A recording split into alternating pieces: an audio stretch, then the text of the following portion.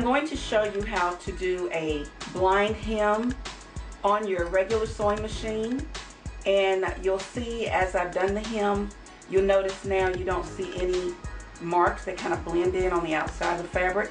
So let me show you how that's done. As you can see on my sewing machine, here is the blind stitch, which is my number 11. So I'm going to turn my knob to number 11 so that I can set my machine up on that blind stitch. And here you see my number 11, which I've turned it here, and that's where I'm going to be sewing the blind stitch. So let me show you how that's done. It's very simple. Okay, here you see the pins. As I mentioned, they're sticking up at the top, and there's our actual hem. See how our hem is turned up, our 1.5 inches is turned up. What you're going to do is you're going to take the hem and you're going to rotate it. When you rotate it, you'll see that you see the hem here, and right here you see the actual pin.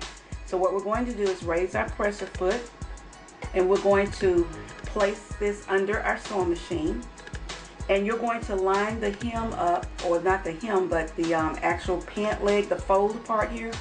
You're going to line it up with the center of your presser foot. And I always like to start on a seam. So let's do this by starting on a seam because we need to back stitch. So I'm going to put the presser foot down.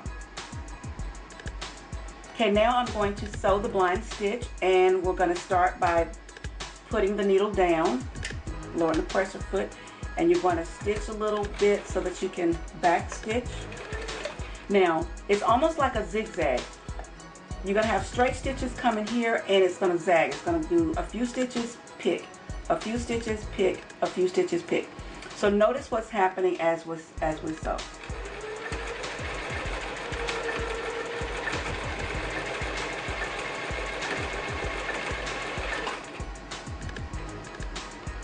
Okay, I've sewn a few stitches, and as you can see, it's got a pick.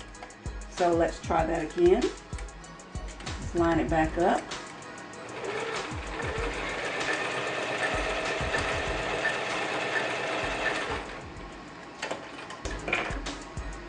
And it actually sewed one stitch on and one stitch off. So when you flip it, this is what you get. You don't see any of the stitches, and the stitch holds in place. And that's a blind stitch on your regular sewing machine.